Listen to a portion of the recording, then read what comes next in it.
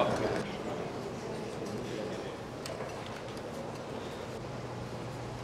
of February, Sunday morning, taking time off, and for those who are coming from capitals, thank you for making this special. My colleagues, Oban's 4 pillars proposal, and Minister, I believe you want to of the other 2 Troika. And sorry. Afternoon, sir. Hello. Excuse me.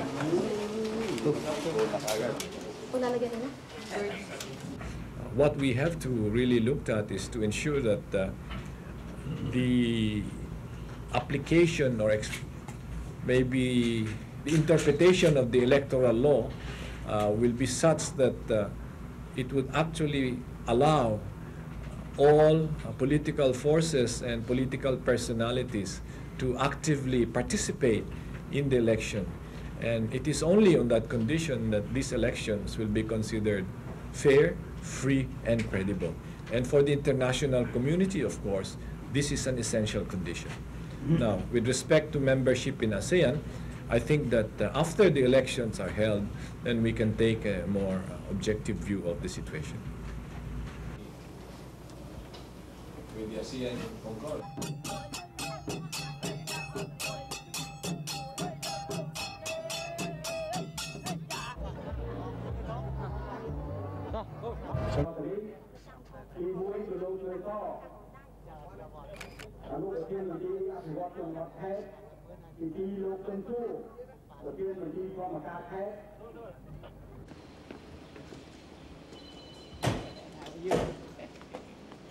Prime Minister, what do you hope will come out of this meeting today?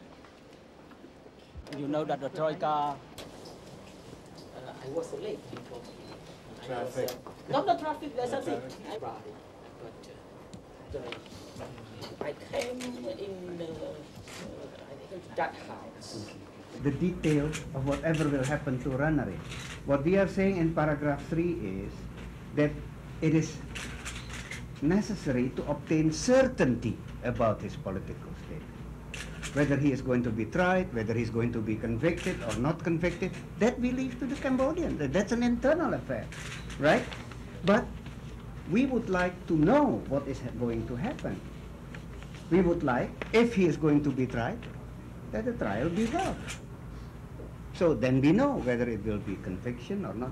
So don't expect from us to have any assessment whether or not he should be convicted or not convicted, whether we should try for amnesty. What we are saying here is that there must be certainty that